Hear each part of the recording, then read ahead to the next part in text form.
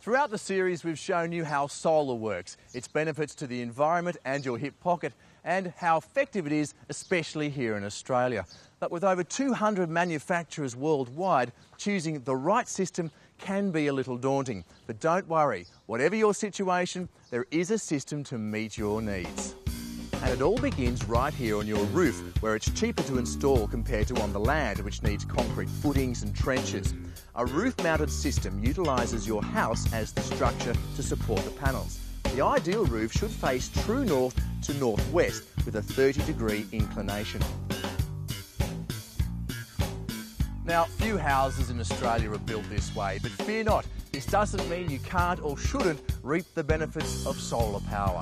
So if your roof faces completely the wrong direction, say east, you'll lose less than 10% of the optimal performance. So you'll still generate more than enough power for your household needs, and you'll still make money if connected to the grid. If your home is an energy guzzler, you'll still need more solar panels and ultimately roof space. This is where careful panel selection comes into play. Do you choose crystalline or amorphous panels? Australia is blessed with good weather, and although different states have a variety of extremes, it all depends on how much roof space you have rather than how much sunshine you get. So if roof space isn't an issue, then the amorphous panel would be your first option, as it tends to produce more energy as it gets hot. These cells are just like the ones that power a pocket calculator, only a lot bigger. They produce up to 25% more energy than crystalline in extreme heat. But remember, you'll need a lot of roof space. So what if you have a small roof? That's when you'll need the crystalline option. Monocrystalline panels have been used for about 20 years and they take up less roof space than amorphous panels. Now, poly or multicrystalline panels is the brand new option, and that'll soon be available in Australia.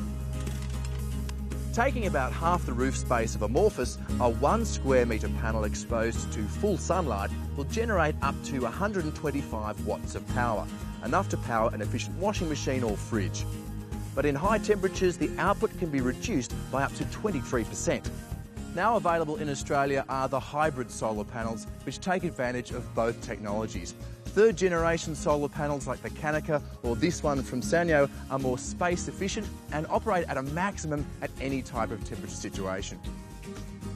So don't worry if you're not completely sure which system is best for you. Just remember, there is a system that will help save you money. So do yourself and the environment a favour and contact Solar Shop Australia on 1300 Sun Power, or just go to the Solar Shop website.